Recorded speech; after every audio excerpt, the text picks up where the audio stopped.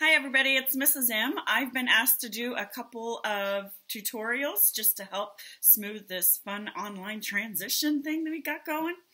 So one of the common problems we've been hearing is that Zoom is not giving access to the microphone or sometimes even the camera.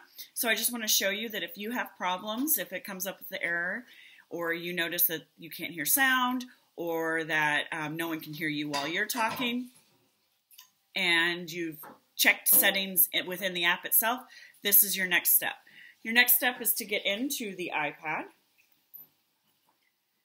And we're going to get into settings. So that's the sprocket down here. I'm doing everything backwards.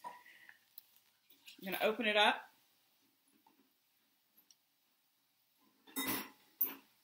And it normally opens up looking like this. And I know it's kind of backwards. But you're going to actually scroll all the way to the bottom.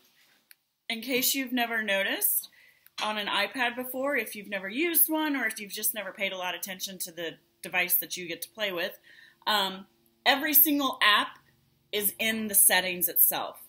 So Zoom starts with a Z, so it's at the very bottom because they're alphabetized. And of course there would be it's just like being at school. We've got aircraft flying over. Anyways, so I'm going to click Zoom or tap on Zoom. And then it has several settings, if you look closely. It talks about whether or not the Zoom has access to my calendar, if it has access to photos, and there it is, microphone and camera. You want to make sure that both of those things are toggled green, okay? Green means good, means it's on, ready to go. Another important one you want to check out is this one at the bottom, and it's this background app refresh. The reason you want to make sure that that's on is so that if a message comes through, if a notification comes through, it doesn't have to wait until you open up the app to get that information. It's just running in the background. Of course, it is going to take battery when you use that function, but for the way we're having to work right now, that's what you want, okay? So just a refresher, if you can't hear, if people can't hear you, if people can't see you, go into settings. It's the sprocket, the gray sprocket.